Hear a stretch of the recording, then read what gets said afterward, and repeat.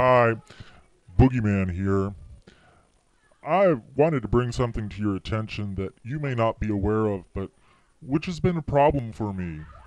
You know, it used to be that I could depend on scaring little children and some older people too by pretending to be under their bed and calling out words like, I'm gonna get ya, and boy, I'm gonna eat your two little toesies one by one. And, none of it was true, but I managed to scare them nonetheless. But lately, it just hasn't been working. And the problem is that someone's been poaching on my territory.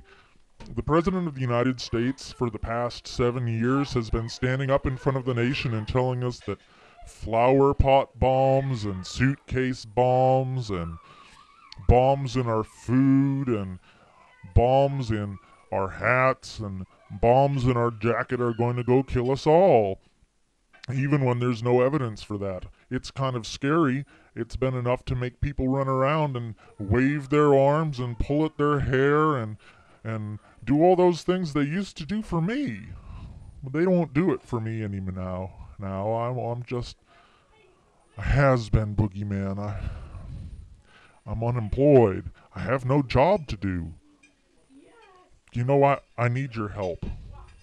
I think it's time we get rid of that president, and you need to do it for us boogeymen in the world, sitting under the beds, waiting for the little kids at night.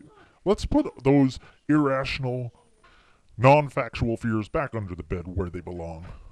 Do it for the boogeyman.